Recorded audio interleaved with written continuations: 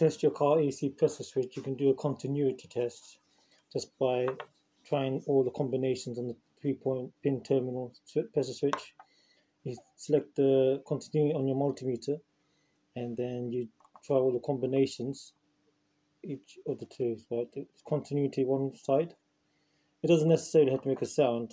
Even if a number pops up, then it's fine. Like this side, this combination.